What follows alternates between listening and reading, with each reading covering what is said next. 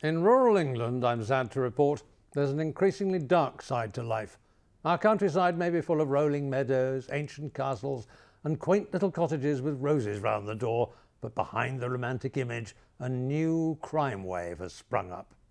In the shadows of every forest, modern highwaymen may be lurking, and behind many a village hedgerow, organised gangs could be plotting right now to steal tractors, livestock and even valuable agricultural chemicals.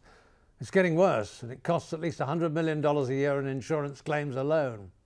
Once upon a time, Britain's farmers would rely on their dogs to alert them to danger, but not anymore. Sophisticated alarm systems have now arrived down the muddy tracks, and hidden away in the trunk of that old oak tree is probably a nest of surveillance cameras linked to the police. The jolly red-faced farmer of yesteryear has been robbed too often to take chances these days, but at least he hasn't lost his sense of jollity. You see, some of the most effective weapons against rural crime are some of the most unlikely. If you want to stop light-fingered thugs running away with those expensive quad bikes used for rounding up herds of cattle and sheep, don't use padlocks, just park the bikes in a pen along with your favourite Frisian bull and watch the hoods run for their lives.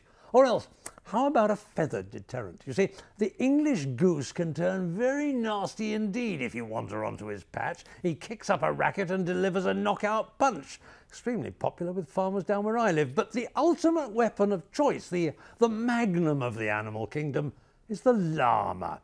Now, this South American creature looks like a timid family pet, but is extraordinarily aggressive. Some farmers in your western states, so I gather, already use llamas to scare off marauding coyotes. Well, British farmers are now buying woolly llamas by the busload to tackle the crooks head on.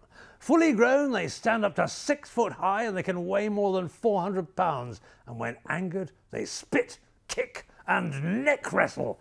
In short, the perfect deterrent. And when you get fed up with them, their soft wool makes a lovely sweater.